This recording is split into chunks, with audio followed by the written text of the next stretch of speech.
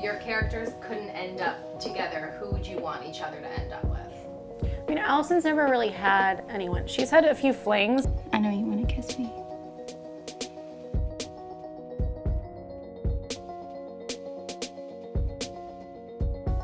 They were more like strategic. I feel like Allie would need to date some older men that weren't in Rosewood. That were like billionaires. It's like the only way that she'd be happy. You know what I mean? Yeah. Take me to Paris. Yeah. And that would be totally it. I don't think you'd she live would in Texas or something. Yeah, with like even bigger hair. That rock. Yeah. Big hair.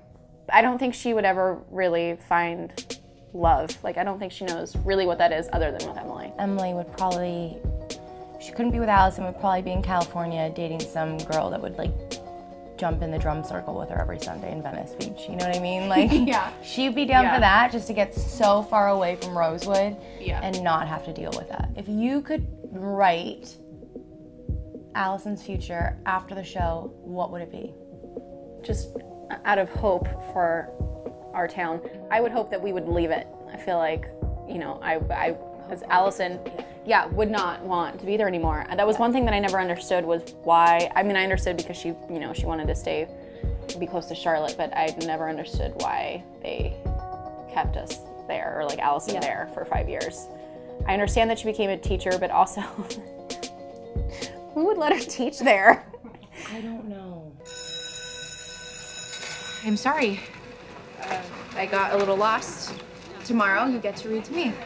And the irony that she was teaching the same class that Ezra was. She would move away and she would find some place that is maybe a little busier, a little more of like a city. And I always say that I think Emily would like train some young swimmer to then go on to the Olympics, and she would be like the best swim coach there was. Are you taking anything from set? Okay, I've been thinking about it What are you taking? Because like we had the opportunity obviously to take something from set that reminds us of the show. They're breaking down all of our sets. So if I think of like my living room is gone. I think they've taken down my like pink bedroom already. I think what I'll end up taking is a yellow shirt. I kind of have to. Oh, that's so not funny, Allison. I thought it was hilarious. You have to. I've been joking about yellow shirt. Like I have to. I've been joking about burning it because I hate that yellow shirt. Because you've worn it. I've worn it so many times. I was so pissed because I never liked it to begin with, and then they obviously used it for, you know, what she disappeared in. Yeah. And then I got buried. A few times, by the way. And so they made duplicates, but they didn't just make like 1 or 2, they made 13. So there are 13 yellow shirts that I want. That's crazy. To take apart. I'm gonna take a Rosewood swimsuit. Maybe a tracksuit.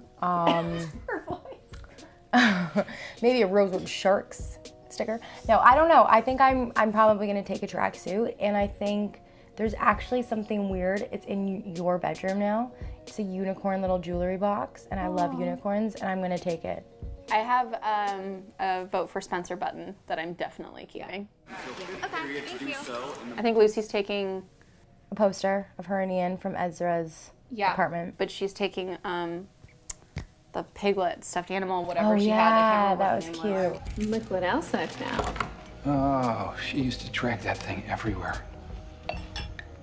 All right, guys, thank you so much. I hope you enjoyed our video that we finally did for you guys like I told you we would. And I'm sure there's more to come. I'll think of other fun things that we can do. Bye, guys. Thank you. Bye. Ciao.